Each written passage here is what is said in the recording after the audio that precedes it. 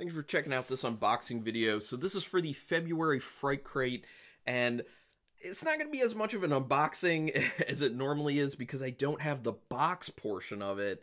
What ended up happening is the box came late yesterday, and I didn't know it was on my front step, and then it rained overnight, so it just saturated the box when I found it this morning.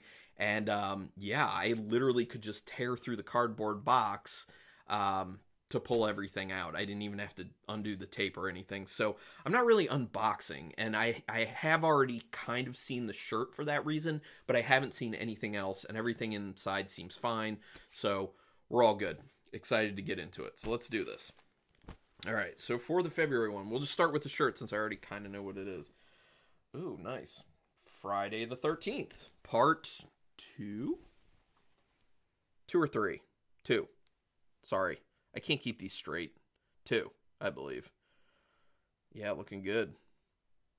I've watched all of the Friday the 13ths, in case you don't know, but I just can't keep straight what necessarily happens in what, because they all blur together. And the reason for that being, most recently when I watch them all like back to back to back to back to back. So it just all blurs together, and I'm just like, I don't know which was from which.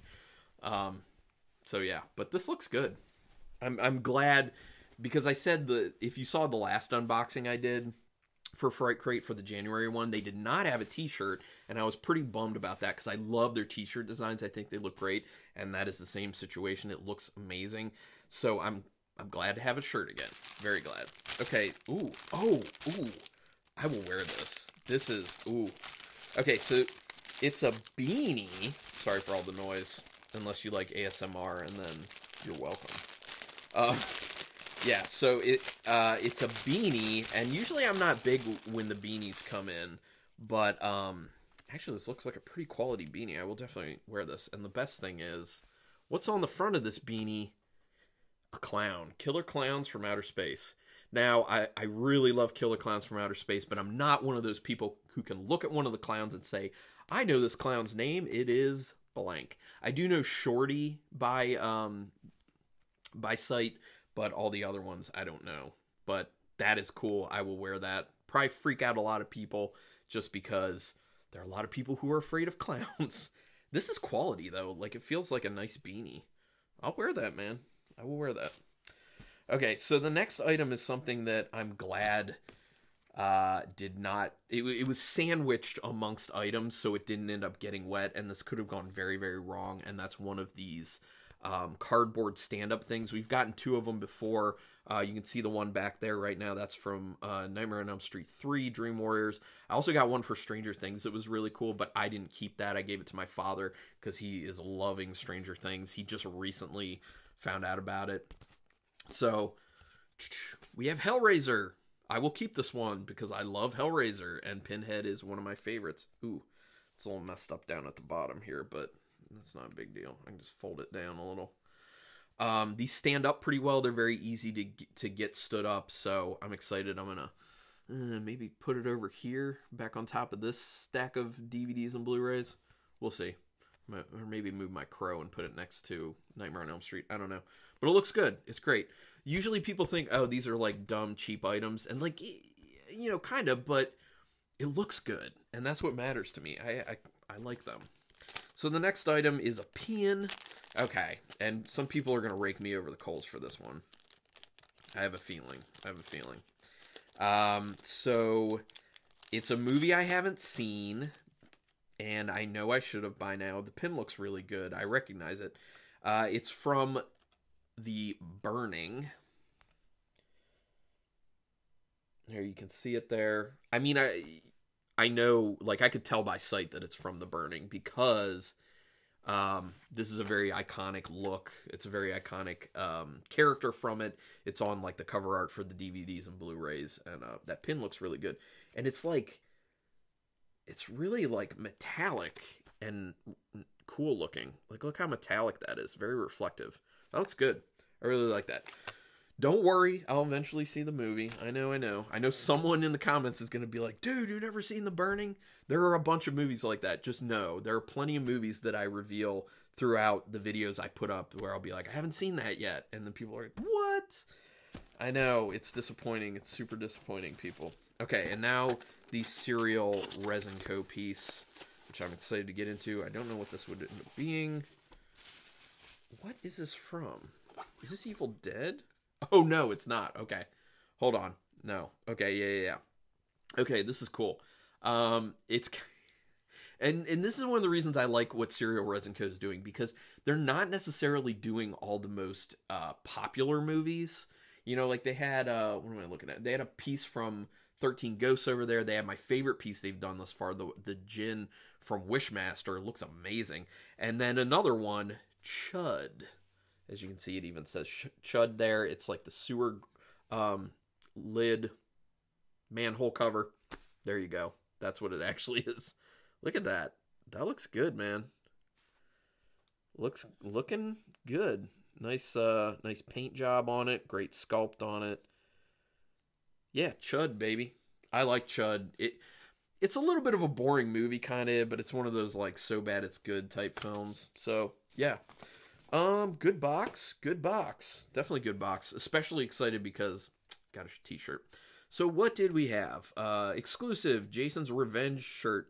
This shirt pays tribute to one of our favorite movies in the Friday the 13th series. Amazing art by Fright Crate collaborator Max Cave. Love Max Cave. His designs are ridiculous. The exclusive Chud mini bust.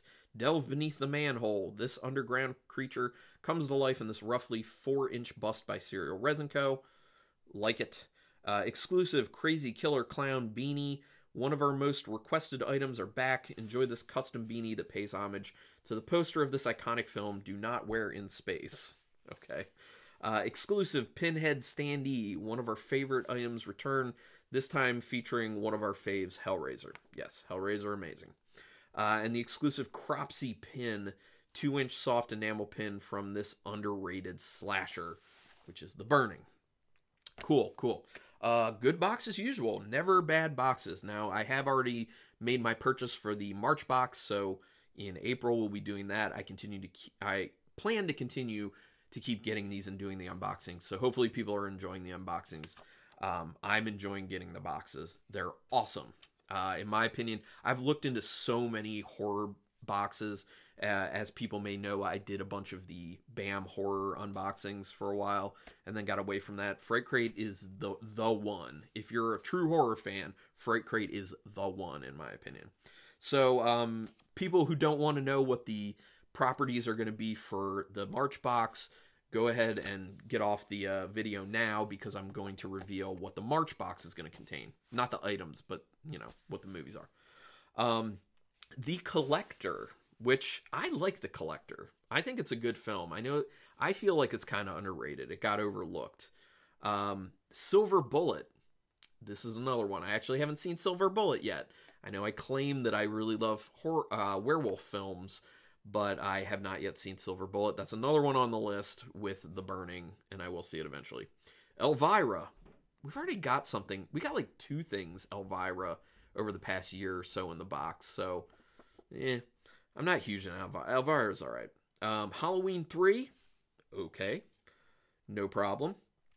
The Prowler. This is interesting. I have a feeling that might be what the Serial Resin Co. piece is from The Prowler. That film, okay.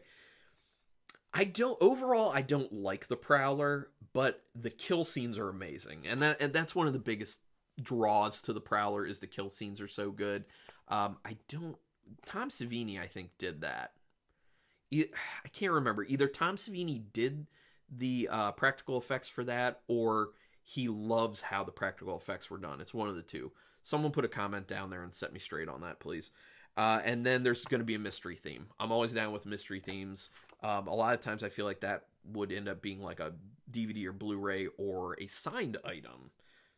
Hoping for that. That's always cool. So, yeah, good box. Excited for the next box.